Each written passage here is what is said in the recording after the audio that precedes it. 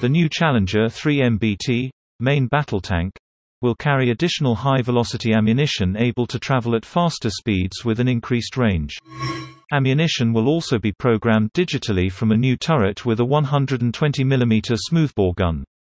This cutting-edge tank will also feature an upgraded engine with a new cooling system and suspension to improve accuracy when firing in transit. New automatic target detection and tracking system will be used to identify threats, whilst new thermal long-range cameras will be fitted as part of a day-night image system.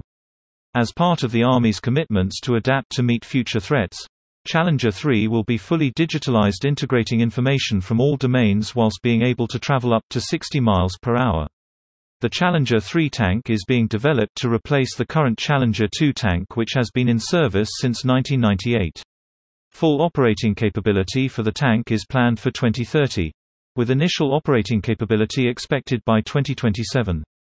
As outlined in the recent Defence Command paper, the British Army will be more deployable and better protected in the face of our adversaries.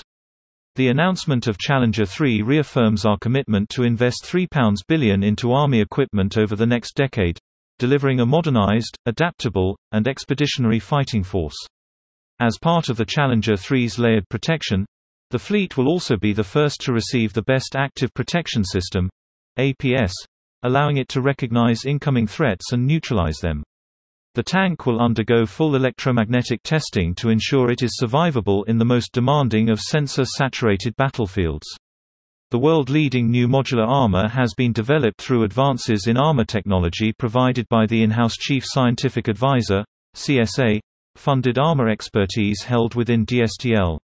This DSTL-owned intellectual property (IP) has generated significant interest and is being exploited through the close links DSTL has with mod and industry.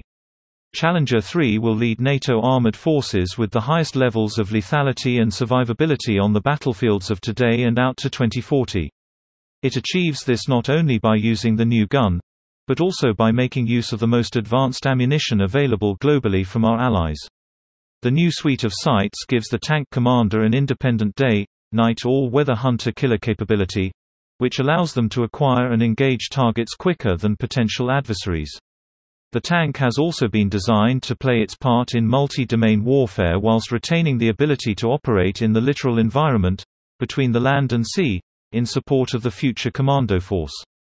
Challenger 3 will be fitted with a digitized backbone connecting it to the other combat vehicles that make up the fighting brigade, enabling data sharing across domains to deliver information advantage and enable multi-domain integration and an edge over adversaries. With its modular design, it offers operational commanders an enhanced survivability suite capable of taking on any battlefield threats that it is likely to encounter across the world. Citing Nicholas Drummond, British military expert, the Challenger 3 MBT will use Thales sights as Ajax for commonality.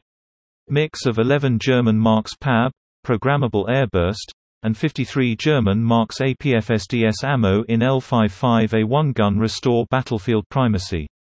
Separate driveline upgrade expected to include MTU 883 powerpack plus Renk transmission.